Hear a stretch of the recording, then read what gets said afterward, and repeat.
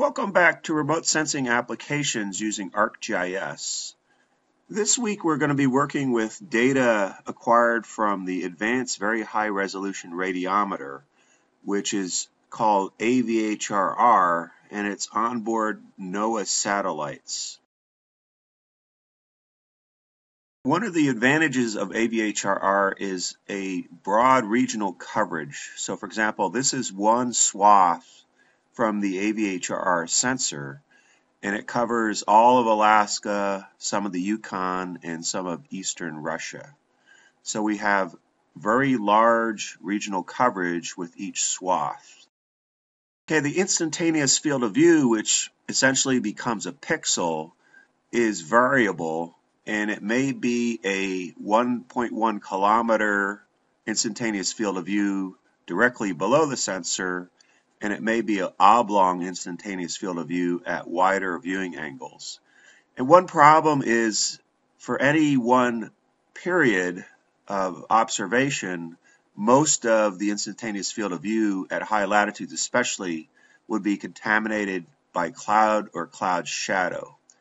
So this might be for one pixel all the instantaneous field of views for one day in Alaska.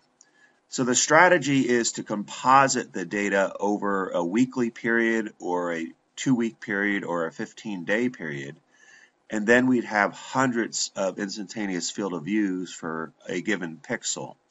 And of those hundreds of samples, we would pick the one sample that has the maximum normalized difference vegetation index value.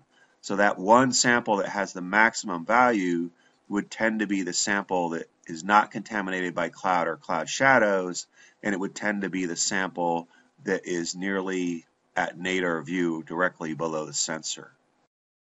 Okay, this week we're going to work with ArcGIS with two AVHRR products. So the first product is going to be the Normalized Difference Vegetation Index that's at a 8 kilometer pixel size, so very large pixel size, but it's available at a continental scale globally since 1982. So for example, here we have the Normalized Difference Vegetation Index for all of North America from 1986. And what we're going to do is process the data from 2006 so we can compare where the Normalized Difference Vegetation Index has changed. So for example, here we have 2006. And if we zoom in on Alaska and Western Canada, here's 1986, here's 2006. So you can see, for example, the Arctic tundra has increased in this vegetation index from 1986 to 2006. And a lot of Western Canada and Boreal Alaska has decreased in the Normalized Difference Vegetation Index. So here once again is 1986, and here is 2006. So that's what we're going to do for our first ArcGIS exercise, is process the data and then look at the changes from 1986 to 2006 based on these 8 kilometer pixels.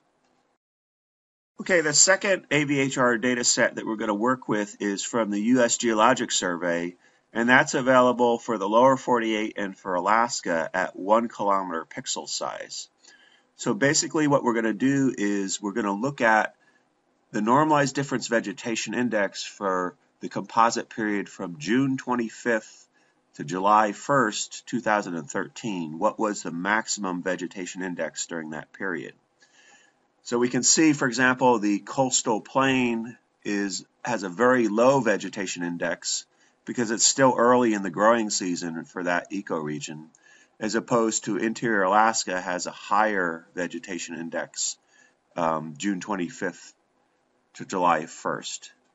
And some of the pixels will be flagged as no data because either they're unvegetated, so for example, the glaciers in the Alaska Range, the Brooks Range, the Arctic Ocean, or they're cloud contaminated. So for example, some of these pixels were screened out because they were contaminated with clouds.